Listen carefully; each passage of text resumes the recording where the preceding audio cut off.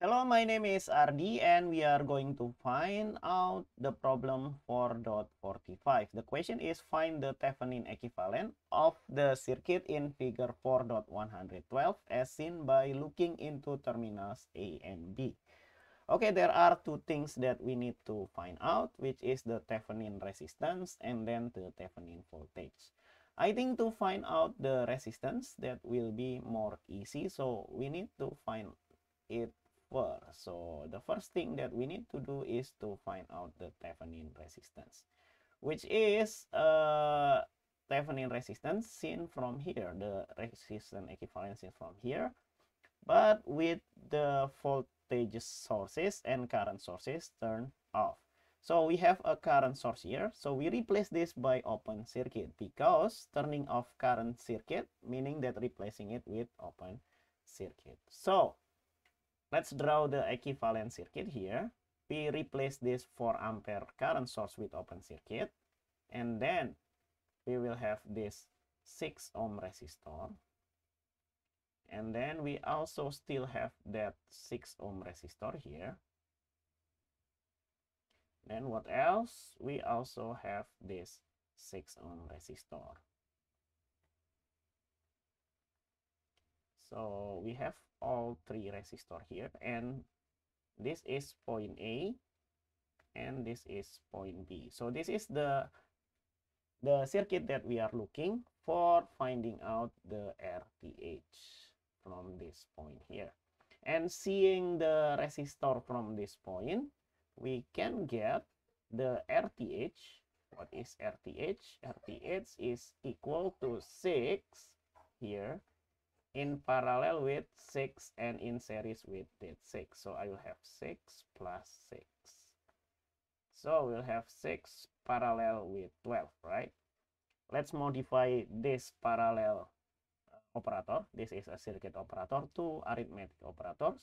So we will have 6 times 12 divided by 6 plus 12.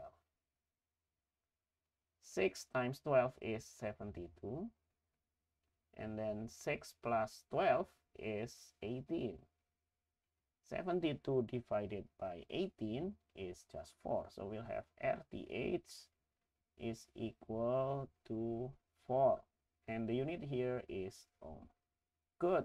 Now we have the Thevenin resistance. Let's save this value because we will have it important for the final circuit.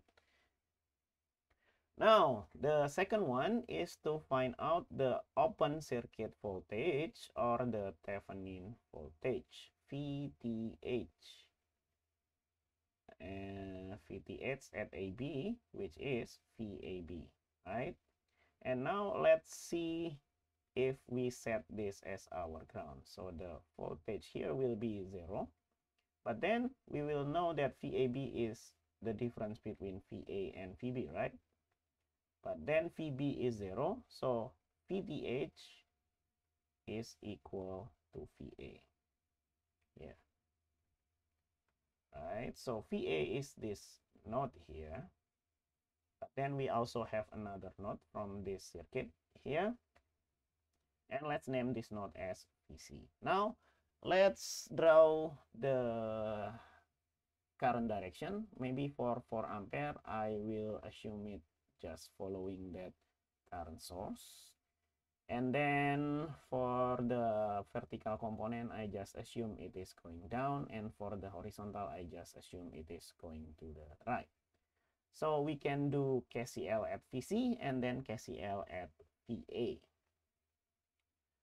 Let's do KCL at VC first. KCL at VC. KCL said that the sum of the current that goes in will equal to the sum of the current that goes out. Good. Now, the only current that goes in is this 4 ampere. So we'll have 4. And then that will equal to, I will have VC minus 0 divided by 6. So I will have VC over 6. And then I will have plus this current here, which is VC minus VA divided by 6. Multiply all of this by 6. So we will have 24. And we will have this 6 will cancel out. VC plus VC minus VA. So we will have this simplified into minus VA plus 2VC is equal to 24. Maybe let's save that as equation number 1. Okay, and now we have two variables, so we need to find out KCL again at VA. Let's do exactly that. So now we will have KCL at VA. Again, KCL said that the sum of the current that goes in will equal to the sum of the current that goes out. Good. The only current that goes in is this one. So we will have VC minus VA divided by 6. And then that will equal to VA minus 0, which is VA, divided by 4. Multiply this by what? I think 12 is enough. So we will have 2VC minus 2VA is equal to 3VA. Good. So we will have minus 5VA plus 2VC is equal to 0. Let's have this as equation number 2. And now we have two equations and two variables. We should be able to solve this using calculator, right? So let's set up our calculator as equation solver. Set up, and number 5. Two variables is number 1.